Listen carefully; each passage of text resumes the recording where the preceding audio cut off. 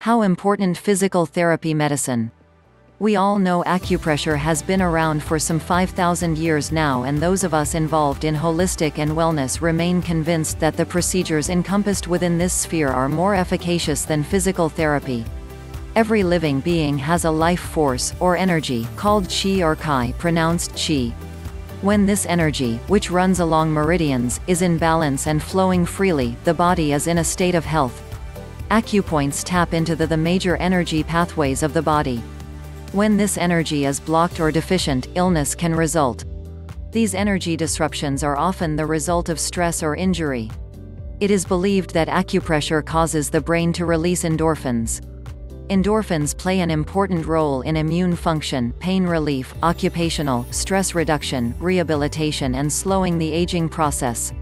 Lower back pain has long been the bane of the modern world, not only in lost man-hours but also because of the numerous side effects, complications and nuances of lower back pain complaints. Further studies now confirm the benefits of acupressure over physical therapy. Albeit that the studies failed to take into account functional status and disability as recommended by most low back pain researchers, the results are still very meaningful and relevant.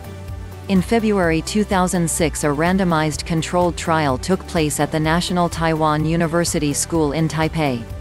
129 patients with chronic low back pain received acupressure or physical therapy for 1 month.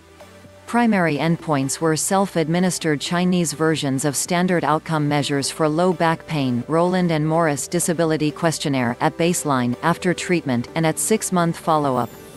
After treatment, the mean total Rowland and Morris Disability Questionnaire score was significantly lower in the acupressure group than in the physical therapy group, regardless of the difference in absolute score or mean change from baseline. Compared with physical therapy, acupressure was associated with an 89% reduction in significant disability, and that improvement was maintained at 6-month follow-up. Study limitations include a confounding psychological effect of therapy, loss of 15.5% of patients to follow-up at 6 months, and effectiveness of any manipulation therapy dependent on the therapist's technique and experience. Participants were aged 18 to 81 years. Exclusion criteria were pregnancy and contraindication to acupressure. 64 patients were randomized to acupressure and 65 to physical therapy. Conclusive or inconclusive, the results still point towards the undeniable and positive aspects of acupressure and holistic healing. On a more lighter note, acupressure has also been cited as a new aid for sleepy students. 39 student volunteers found that those who were taught to self-administer acupressure to stimulation points on their legs, feet, hands and heads were less likely to drowse during class. The acupressure consisted of light tapping of fingers or using thumbs or forefingers to lightly massage the stimulation points. It was conceded that more study is needed in relation to acupressure and the effect on human alertness. Looking further into the positives, might this self-administered acupressure also be a consideration for children with ADHD? Contra Ritalin.